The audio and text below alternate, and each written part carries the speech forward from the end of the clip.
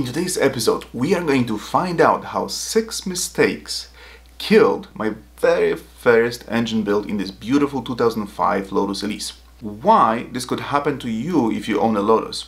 And what are the lessons learned that will help us avoid a similar outcome in the future.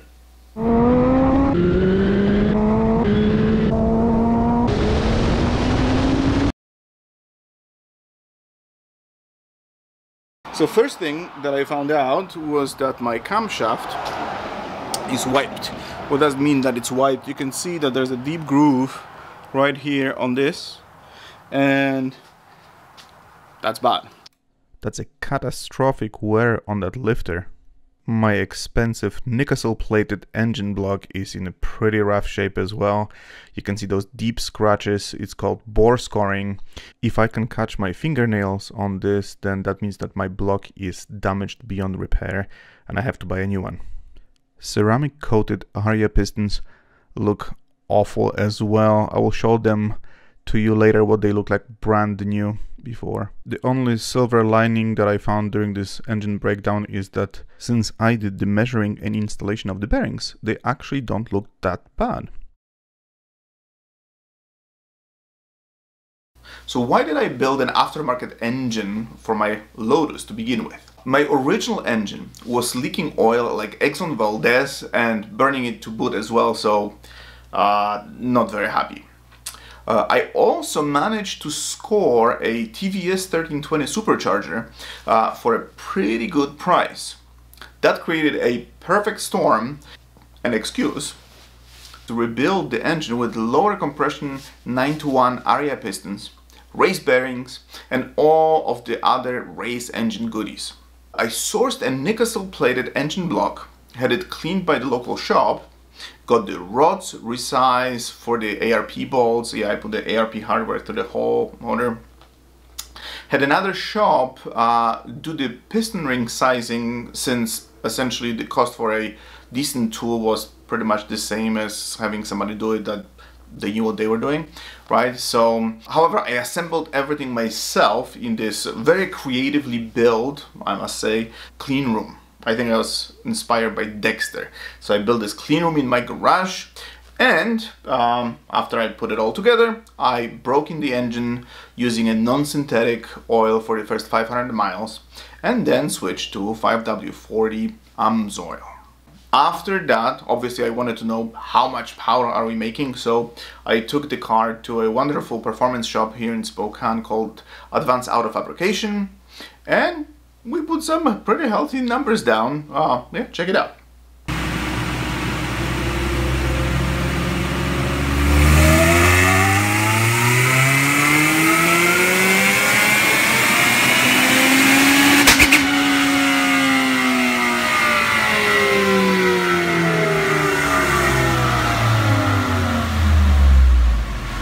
The problem was that I had a lot of blow-by. My crankcase pressure was pushing my dipstick out. Also, I had a lot of oil consumption again, so this was pretty frustrating. I thought that, you know what, maybe my piston rings somehow didn't set right, although I followed all the procedures that I was advised on, you know, lots of engine braking and stuff like that, to seal those piston rings. So anyway, but I thought, hey, maybe they just didn't sit right. So somebody advised me to use braking oil. Dump the synthetic, put the braking oil into the car, run it for a few hundred miles, and maybe that will help the piston rings to seal, and all will be good. I followed that advice, and that brings us to the first episode of the series. If you have not seen it, check it out. There will be a link right about here, so then you'll know what happened.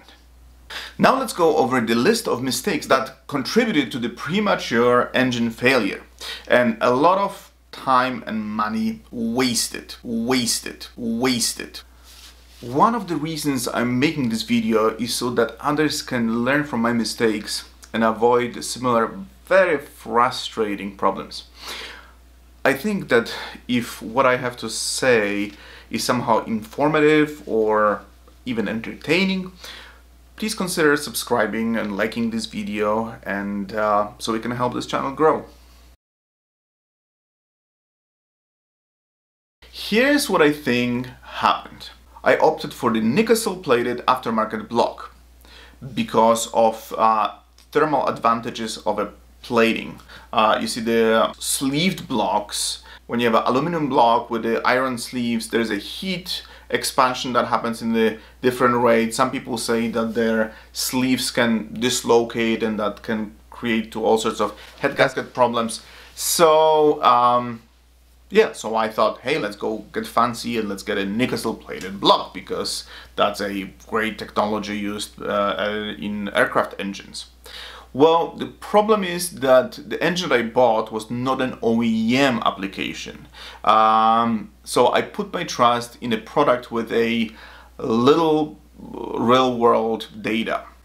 You know, aftermarket small outfit plating the cylinder walls. So what could go wrong?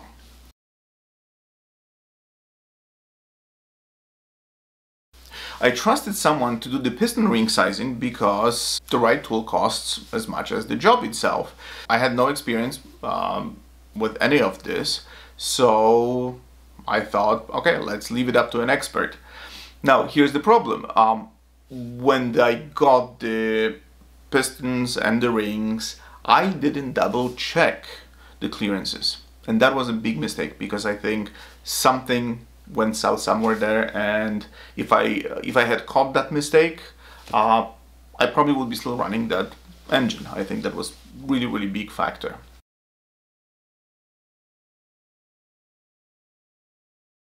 I used a braking oil after the braking period because I assumed that the piston rings just didn't set. What ended up happening, I ended up filing those piston rings. I actually should show you. So check this out. So here is what the rings on this piston look like. They are insanely sharp. I mean, the edges are just, yeah, it's kind of like really great scissors when they are brand new. That's what the edges of those piston rings are feeling. So yeah, I think I used the braking oil to sharpen my piston rings and create a gigantic gaps to boot. So yeah, at some point the blow-by was just, yeah, pretty bad.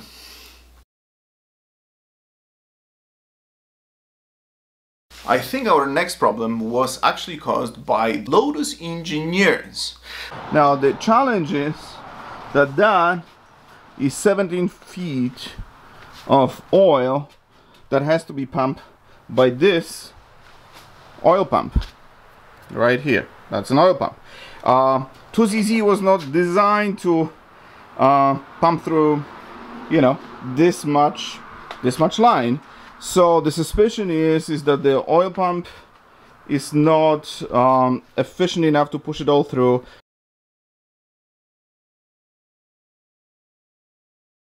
After searching a bunch of online forums on the Lotus stock, seems that there's a growing consensus that Lotus, the way, especially in the 2005 year of production, they put 2 oil coolers up front. I will show you around how this whole thing is routed. There's an oil line coming from the right side and the left side of the car.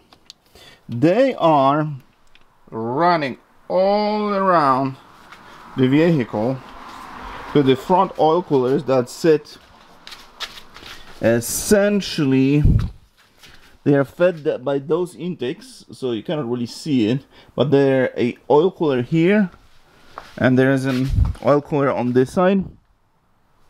So the oil runs all around the car and then comes back to the engine bay.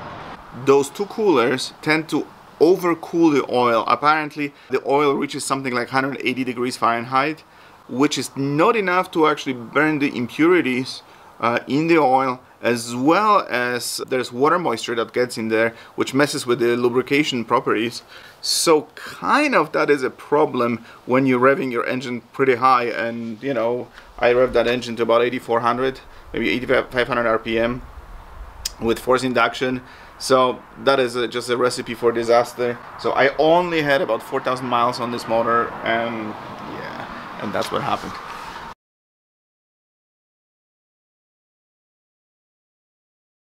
To compound the oil temperature problems, Lotus engineers decided that driver didn't need an oil temperature gauge. I don't know why. The engine wouldn't let you rev past 6000 RPM based on the coolant temperature. Once the coolant would reach 158 degrees, the ECU would let the driver to rev all the way to 8500 RPM. The problem is that the oil temperatures were lagging about 50 degrees behind the coolant temperatures.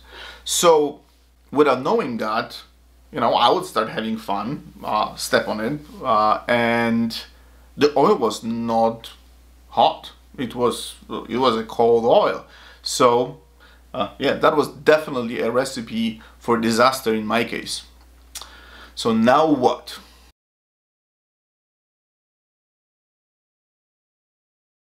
Here is the plan right now how to fix all of this. I got a new Toyota block that I actually already took to machine shop. Why did I take it to machine shop? Well, I'm putting a new low compression mallet pistons. My setup is with a 9:1 compression, which is lower from the stock. The stock compression on the 2ZZ motors is 11:1. So I need to have the pistons, the rings for the pistons gapped. Because I'm putting a ARP rod bearing bolts. When you put the new rod bearing bolts, they put so much pressure that actually you have to resize the rods in order to have a proper clearances. And that's yeah, I leave that to the experts. After all, I'm just a musician that is trying to play a auto mechanic. So yeah, once we have that back, then the very challenging thing that I'll be attempting to do is to replace the camshafts. And since this one is wiped, that is essentially junk at this point. I got a stage 3 camshafts from Mighty Wrench Racing, and I will have to do the valve clearancing. I'm not looking forward to that. Again, never done this before, so this is going to be a very interesting adventure I will take you along with. I purchased a oil cooler that is going to mount on the other side of the car. This is an intercooler for the supercharger, and on this side we have some room to stick an oil cooler that is going to have 5 feet of oil line or so. So it's going to be a lot less hoses that oil has to flow through.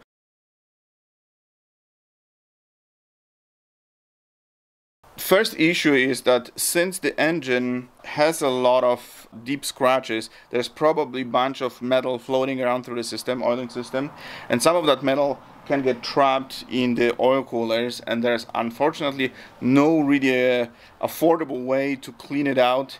Apparently when the oil coolers expand due to heat and there's some metal flakes that get into the crevices, when they cool down, they trap it there. So when you try to just wash it out, it's not going to come out. So what do you do then? Yeah, you start the new build motor with all that junk in your oil coolers, and the things get hot, all of that travels into your engine, and yeah, not fun. Then you would have to do it all over again, which would be expensive and pain in the freaking neck. So well, we're not doing that. We're going to get brand new oil cooler, mount it on the side, and call it a day. Now, what to do about all that extra weight? Since it's a Lotus, I mean, we should be weight saving. All that extra weight of the oil coolers and their lines, I mean, normally we should probably just remove it, which is a pain in itself. But there might be a better idea. Let me show you.